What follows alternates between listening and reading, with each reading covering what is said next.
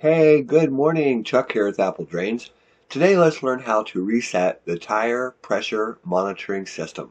It is really easy. I promise you can do this. Let's take a look.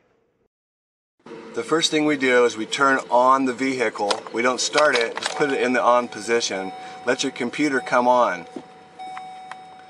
Notice it says service tire monitoring system, and you can see that annoying little flashing light over there that doesn't go off until you reset the system. The way that we set that is over here on the left hand side. There is a system of buttons. We're going to go to the information button, second one down, and we push that until we get to where it says press the check button to relearn tire positions. Okay? Check button is down here at the bottom. And when I press this, it signals the computer in the truck to start relearning the tire pressure systems of each tire, and it does it one at a time. So let's go ahead and press this check button. It'll beep twice. That tells me that we're ready to check the tire system.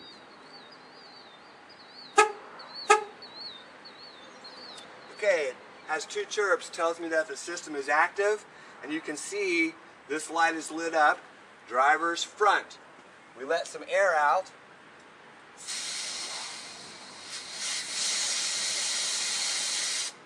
Hopefully the computer will now learn the code of this valve stem and record it for the driver's front.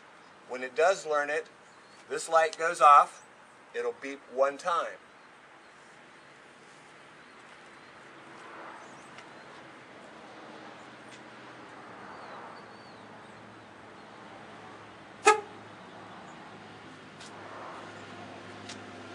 Okay, there's our chirp. Moving on to the next one. Notice that the passenger front light is lit, telling me it's going to learn this tire. Let the air out. Only about 5 seconds. Just long enough for the computer to notice that the tire is changing. Once it notices that, it will record and save it into the dash.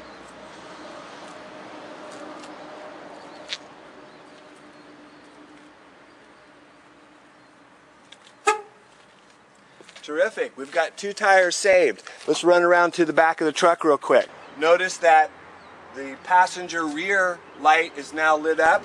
Let's let some air out. We're waiting on the chirp. Hopefully the computer learns that tire. I'm going to let some more. Okay.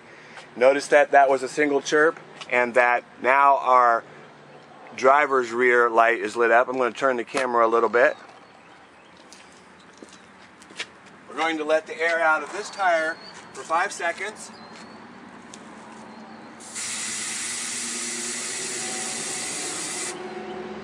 If it learns this, it'll beep twice and we're done.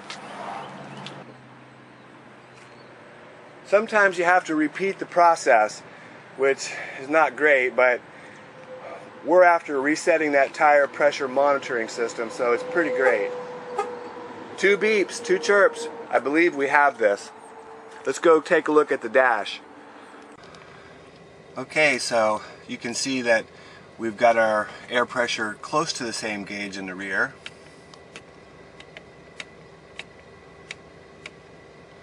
And the front's up there also. But the most important thing is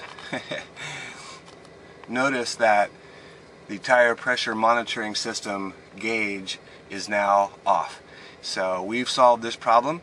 Hey, this is Chuck with Apple Drains, reminding you that if you believe you can do something, I guarantee you can do it. Have a great day.